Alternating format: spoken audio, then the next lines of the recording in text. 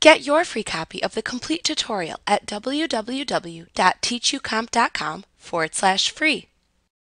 Another type of asset account you can create is the fixed assets account type.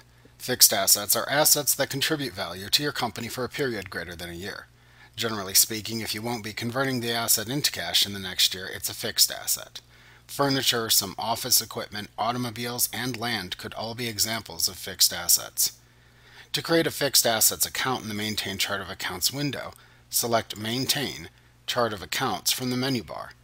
Enter an account ID number, and then type a description for the account into the description field. Make sure you select the account type of fixed assets from the account type dropdown. Then click the Save button in the Maintain Chart of Accounts window to save the account.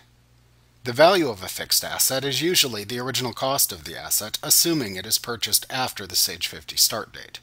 If purchasing a fixed asset after you started using Sage 50, you must tell Sage 50 from where you received the money to purchase and thus create the balance of the fixed asset account.